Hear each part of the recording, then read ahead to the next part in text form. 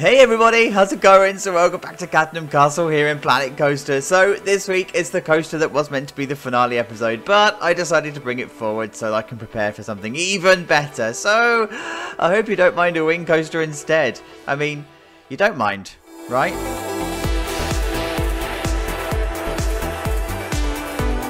That's right, you guys. The move is all done, and we are coming from the new place. But I haven't quite worked out the acoustics of the room yet. Like, I don't know if you can hear it, but there is an echo. Like, echo, echo, echo.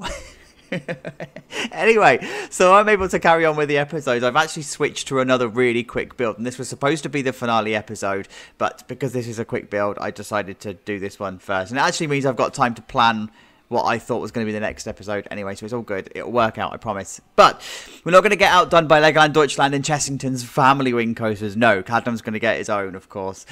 So the problem that I've got here, though, is that these coasters in-game are only rideable by adults and teens. They're not actually available to be ridden by children.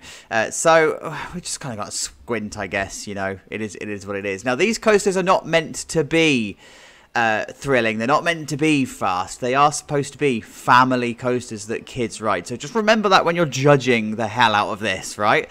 But it does introduce Cadnham Castle's only inversions. There's one here and there's one here. And actually, I like how this has turned out. It's very inspired by Legoland Deutschland's wing coaster for Mythica. So it's going to ride exactly as it should do. So what we're going for here is the station, and of course it's going to have the usual dual loading. That's why I've got these two bits here that I don't normally put on a station. These are actually the stairways to either side. One needs to be the entrance here, and then of course this is the entrance here, and that's going to be the queue line. So it's going to be dual loading station. You'll see that in the next update. Coming to the lift hill, this is actually a really shallow lift hill for a wing coaster. It's 30 degrees. Remembering that wing coasters can have lift hills of 45, so this is a 30, and oh, you can really hear the echo now, can't you? Quick, we need music back. So we're going to come into the first drop here, and then the first turnaround. It's really low to the ground, it's proper high banked, and then it's going to come into an airtime hill here. Then into a slightly lower turnaround, and that's because this actually wastes a little bit of energy here. It's sort of, you know, it slows down quite a bit, so I needed to build up some more speed. And then it comes into this really strange element. So this is a play on the 0G turns that you find on modern B&Ms, in the sense that it goes into the 0G and then goes round into a bend, but it also incorporates a corkscrew in this as well. So I have actually checked this out with a profiling specialist at B&M, and yes, this is a viable thing. You don't see them IRL, so I know that you guys are going to come at me for that. Oh, I've never seen that before, so therefore it's not realistic, blah, blah, blah, blah, blah. But trust me, I've checked it out. It's viable. That's all that matters. So anyway, we come into a turnaround here, into an airtime hill, and then into almost a helix, but it's more of a turnaround, and then into a snake pass, if you like, into a high banked turn, because we're doing a bit of speed at this point. And then we come into the 0G over the entrance path, and then into the final brake run, which then goes into the turn here. So that is the layout, and this is how it's looking from the top. It's a pretty solid layout, actually. Like, I like this profiling of here. As I said, I just had to get advice on it and make sure that it was all okay, but it rides perfectly. It's great. Yeah, that's what she said. We've got a supporting ride, just the one in this area. I didn't want to overdo it, partly because I didn't have the room and the space, and partly because I do have space over here if I wanted to put a proper thrill ride in here. So I'm kind of reserving this space for now. So just the one supporting ride, and because it's a whole flying theme area, of course, it's going to be the balloons, right? And I don't think I've used it elsewhere. I think I've purposely saved it. This is going to be the maintenance area, and then this is the area I was talking about with the bridge, which is then going to connect to this part here, and it may also connect to the car park here, so that you could actually bring lorries and stuff down this way and then onto the bridge through here. So that's what we're going for, maintenance, and then transfer track and stuff will be in this area. So with the palette of stuff for the finale episode very much visible on show, I'm going to carry on building. I'll see you in a minute. Well, you guys, I confess quite a bit on this channel, but this is going to be a pretty special one, because this is not what I planned at all. This was supposed to be sci-fi. It was supposed to be all modern and all techie and all that sort of stuff because, you know, it's for kids. It's supposed to be fun. And then I played about with this little spoopy building here and I was like, I like this better. So I swapped it out. So this was not a quick build after all. But hey, it's okay. Quick change of the color of the coaster, a bit of an area profile, and we're good to go. So let's show you around. That's the first thing to show you. The color of the coaster has changed. I've actually changed it to black and purple. I wanted it to have that spoopy feeling. Now, what we have to remember with this one is because we are dealing with a kids park, we can't go dark spooky. You know, this isn't Thorpe Park, murder you in the forest and go and bury you. This is more Alton Towers, witches and goblins kind of spoop going on. So that's what we're going for here. So I've changed the colour of the track, and I've also started to get the profile of the area. So I've dragged these telegraph poles over from the western area. I didn't actually point them out in the western episode. I probably should have done. So I've actually decided to use them again because it creates continuity with the entire park. It's almost as if actually this is like an old part and maybe, I don't know how the telegraph poles would end up over there, but they'd end up over there anyway. So I'm going to show you this crappy little building to start with because of course it's completely unfinished. It's just an outline of a building, but this is kind of what started it all. I started to play around with the spooky pack stuff and some of the stuff that I've never really used, and I was like, I need to utilize more stuff that's in game, and I need to have more fun with some of the stuff, right? So this is what I've done, and yeah, I don't hate it right now. I've got ideas and I've got a vision for how this is going to be. My inspiration for this is very much the Monster House Party at Legoland, Windsor. That's spoopy horror stuff, right? It's acceptable for kids, and that's the kind of shape that the main ride building is, and that's where the inspiration for this has also come from as well. Now, I do want this to be a bit of a warehouse, so this is why this is looking a bit like this. I mean, you can hide the fact it's a warehouse by having a fake ceiling in here, right? So, and then have a themed roof along here, but ultimately all of this up here would be like HVAC units and all sorts of storage stuff and whatever in the top end, and then on the back end here it wouldn't be themed at all. In fact, I'm also toying with the idea of minimal theming along this side and only putting decent theming along here. Quite how that's going to look yet, I don't know. I haven't quite planned that far ahead. It's tomorrow me's problem. But this is what we're going for at the front of the station, and this is kind of how I wanted it to look on the sightline. I wanted it to be a cluster of haunted houses of varying different statures and varying different sizes, so that's why this is bigger in footprint but smaller in height, and this is taller in height, so that's what I'm going for here. I've started to put the porch stuff all along here, and the windows and whatever, just to give it a bit of personality, but of course it needs a lot of touching up. It needs a doorway to start with, and a doorway to nowhere, and it needs the rest of its roofing and just sorting out and just tidying up. But I like how this is starting to come along. And of course, outside the main queue entrance, you would have some kind of focal featurey type thing, so that's what I'm going to do here. Maybe I'm going to put a trigger on here because this would be a new ride, so they might spend the money on a trigger to make this do something. Steam or something might come out of here. Don't know yet. So then we come on to the queue line. So of course I've used my usual technique of the queue line of just putting out some of the mulch down here, just to sort of like line off where I'm going to be putting the path covers and stuff. You've seen me do this a million times before, but I've actually chosen to use the haunted house railings for the queue line here, right? I'm in two minds because health and safety would have a fit over these. Kids running around spikes. No. But this is Planet Coaster. You've got to suspend our belief at some point, and it looks alright, so that's what we're going for. That's what we're going for here. Let's just pretend it's not a death threat. So we're going to come into the station. And of course, it's your traditional wing coaster station. You're going to have left and right.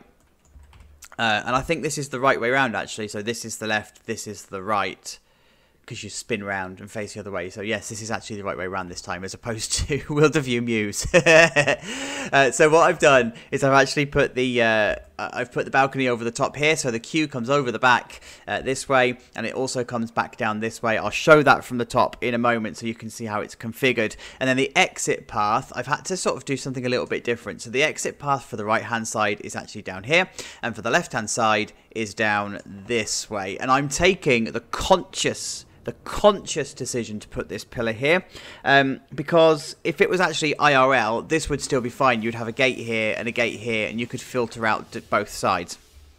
This is fine IRL, just in-game doesn't really like it, and whatever. So I've put in fake cattle pens, not cattle pens, wrong one, fake batching gates in here, and this is the best that I think we're going to be able to do it in-game. I mean, it's not usable in-game, but it just needs to be there because it's a dual loading station, it's a wing coaster, it has to look like this, it has to be this way. And unlike the other parks, I've made this equidistant, so it's the same width as this side. Normally I don't do that, and there's reasons that I don't. Then I've also put a control box in here, so of course you've got the ride operator booth that's sitting in the top here. Started to kit this out for all of the stuff that you would normally find in here, so of course you've got like control panels and your phones and your filing cabinets and all of that sort of stuff going on, and then of course you've got a view down into the station this way. And I like this station. It's yeah, it gives me vibes of Curse of Drayton Manor in, yeah, Curse of Drayton Manor. I keep getting confused with the Curse of Alton Manor, which is the new Alton Towers ride. By the way, we called it first. But yeah, it's giving me Curse of Drayton Manor vibes on this one with the ceiling, very gothic, simple vibe going on. And of course, I'm going to have like a wooden ceiling in here to hide the fact that it's a bit of a warehouse shed. So yeah, right, so to show you from the top the dueling station, here we go, here's the layout. So it comes through, you go into the split here, you either go around this way and then back, or you go up around the top and down this way and then load from the other side. And then of course you've got your exit path 1 here, and then you've got your exit path 1 here. Good to go. This bit here is going to be the gift shop. I haven't done anything in here yet. I've just started to give it a bit of a feel. I don't know if this crypt stuff is going to stay. It feels like it probably should. It feels like you might like exit through the basement or something, but I'm not entirely convinced. And then this along here as well is also just placeholder stuff for a few ideas that I've got, but I don't think I'm going to keep it. Of course, this bit's going to be hidden by ceiling, so it doesn't matter that it's all clipping through. So this is going to be a relatively low ceiling building. And then, as I said, this is what it's looking like from the outside. So this I don't even know what this roof is called. I'm just going to call it an eaved roof, and I'm going to let you correct me in the comments. This is going to be all along here as well, so it's going to look and feel exactly as it should. I don't know whether I'm going to make it go all the way down, or if I am going to make this an obvious warehouse from the back, because of course we need to I need to theme this bit too, because it's still visible from the queue line here, right? So it still needs to look decent from this side. I forgot to show you in here, by the way. It's going to have the wallpaper, so I'm going to hide all of the wood stuff in here, so it's going to have a decoration and whatever going on inside. Last bit to show you in this update then is the actual outline. So I've chosen to put water on this one. Again, I'm two minds. I don't like it, but I don't hate it. And that's because this feels like this would be a coaster over water. But now I do feel like I'm just stealing ideas from Buildaview Muse, and that's not what I want to do. I need to steal from real life things, not my own work.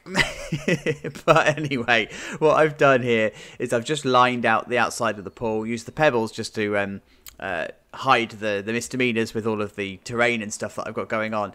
And yeah, I'm just making it do its thing. And the reason I've chosen water, by the way, is because of clearance. If I start to do land, it doesn't feel natural. It doesn't feel like it should do.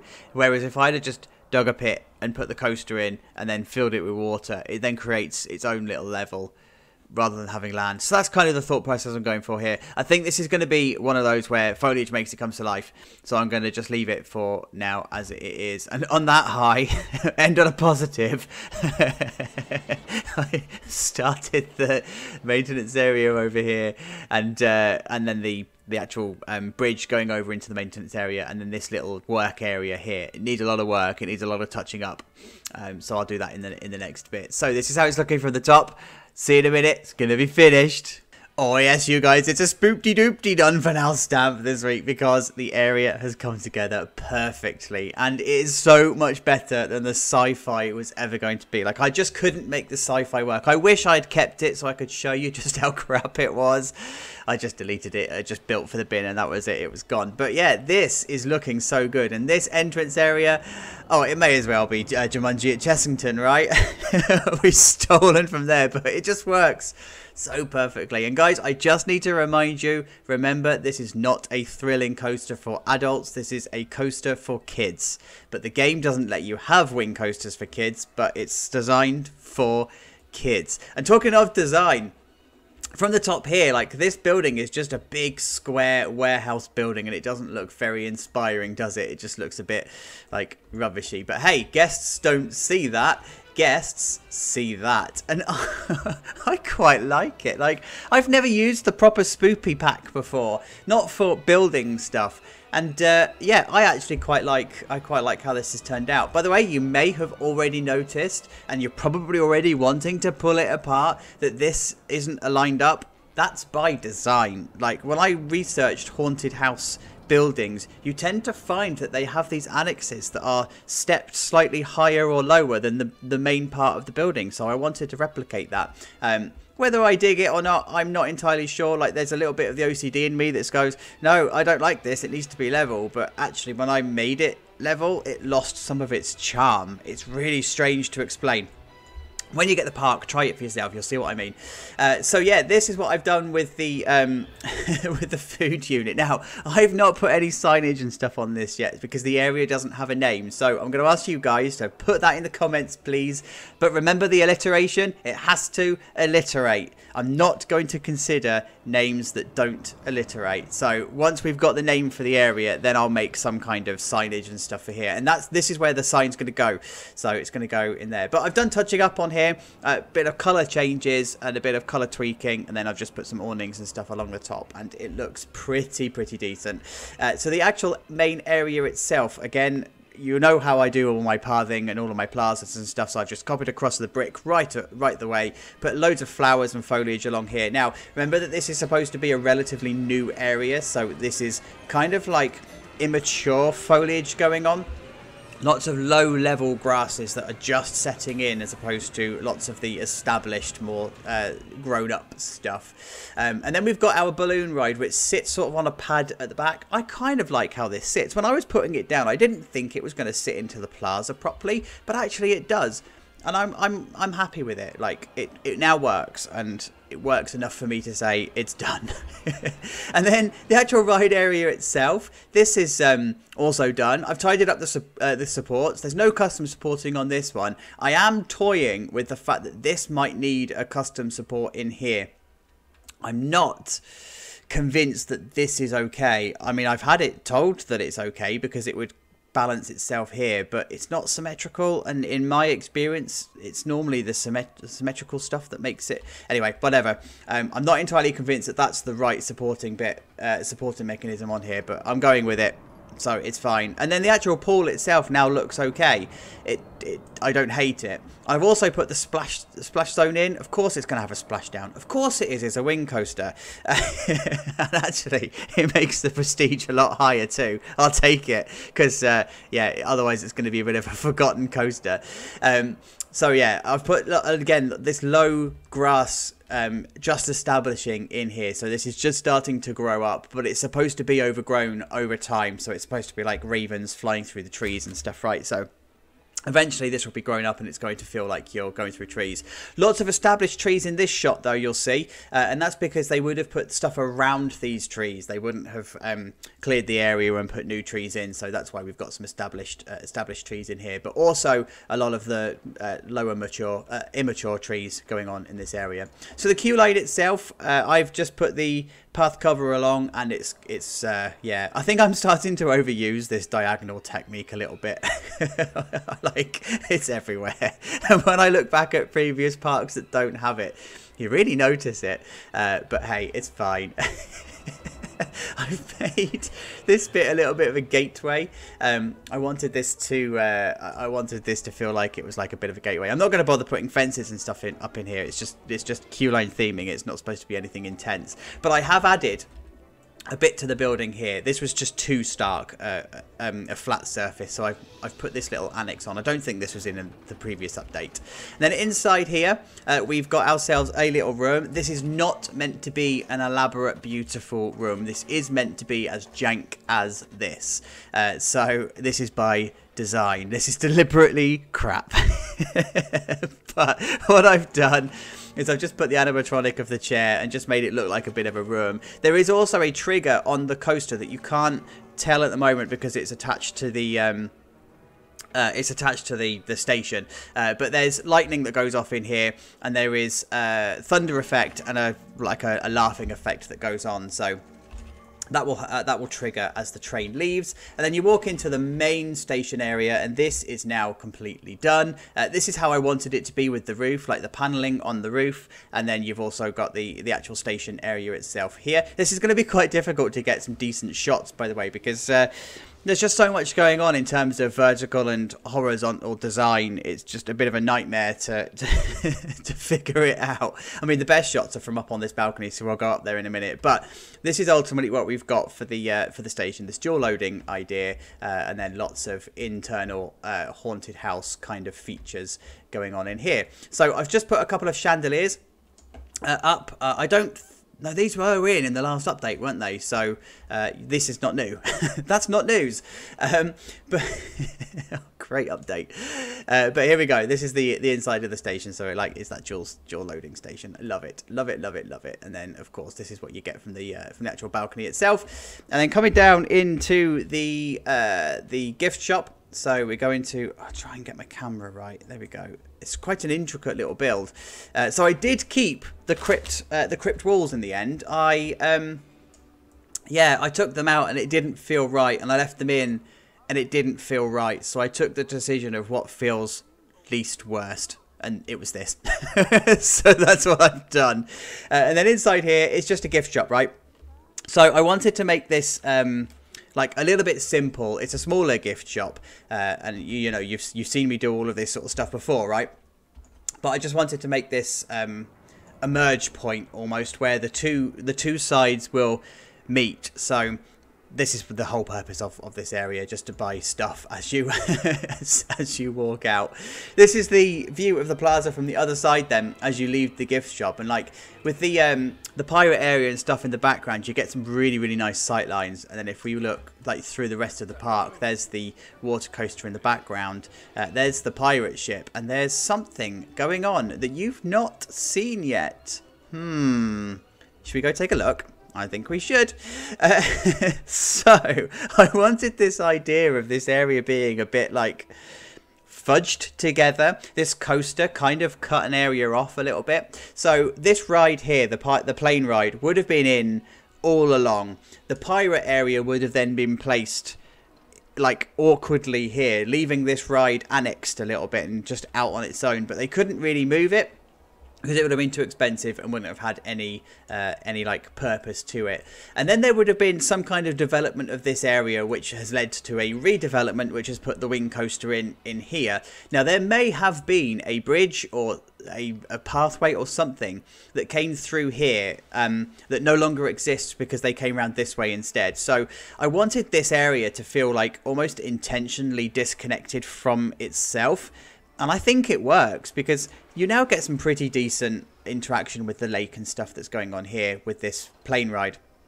So I'm happy with that, and I'm pleased with that. And then of course you've got this area now that feels on its own. In hindsight, do I wish that I'd used the witch merry-go-round in this space? Yes, I absolutely do.